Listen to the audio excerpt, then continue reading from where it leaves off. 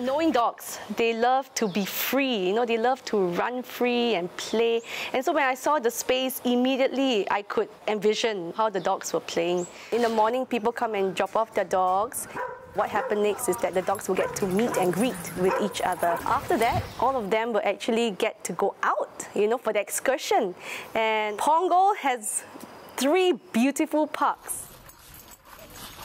Today we are at Punggol, Lorong Halus wetland. We chose this place because it's vast and the space is huge. We actually have long distance and short distance walk. So then we have to also monitor their energy.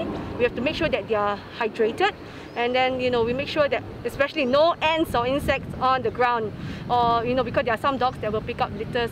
So we want to make sure that the ground is also clean. So our eyes must always be on them.